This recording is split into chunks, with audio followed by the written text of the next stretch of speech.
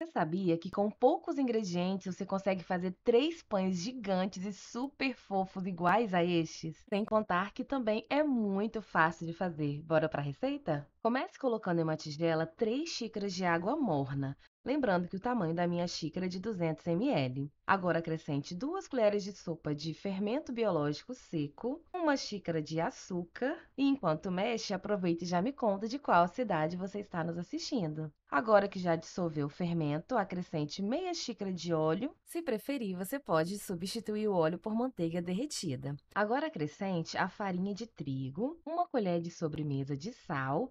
No total, vamos usar para fazer esses pães 950 gramas de farinha de trigo, mas lembre de colocando o trigo aos poucos para não perder o ponto da massa. Agora vamos pegar um pouco de trigo e espalhar na bancada para começar a sovar a nossa massa. Lembrando que essa farinha que eu estou usando na bancada faz parte das 950 gramas de farinha de trigo que vamos usar no total da receita. Agora não tem mistério, é só sovar essa massa muito bem, ir acrescentando o trigo aos poucos até virar uma massa bem lisinha e bem homogênea. Eu sovei essa massa por mais ou menos uns 15 minutinhos. Aí é só ir colocando mais trigo enquanto estiver grudando, mas cuidado para não colocar muito trigo. Lembrando que a quantidade de trigo pode variar um pouquinho para mais ou para menos, dependendo da marca do trigo. E olha só como ficou linda a nossa massa.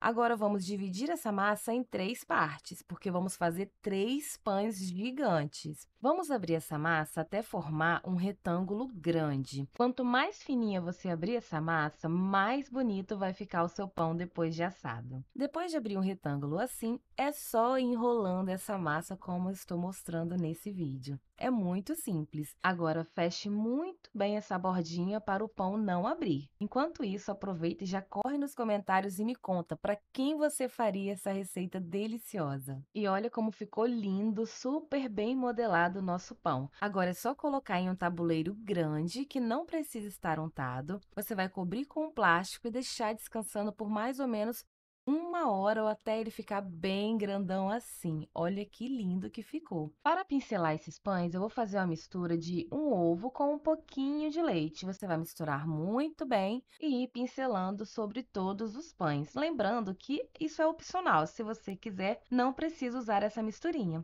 Agora é só levar para o forno pré-aquecido a 200 graus por 25 minutinhos. E olha como ficaram lindos os nossos pães. Gente, eles ficam muito macios e muito saborosos. Pode fazer aí na sua casa que vai ser sucesso. Muito obrigada por assistir até aqui. Nos vemos no próximo vídeo. Tchau, tchau!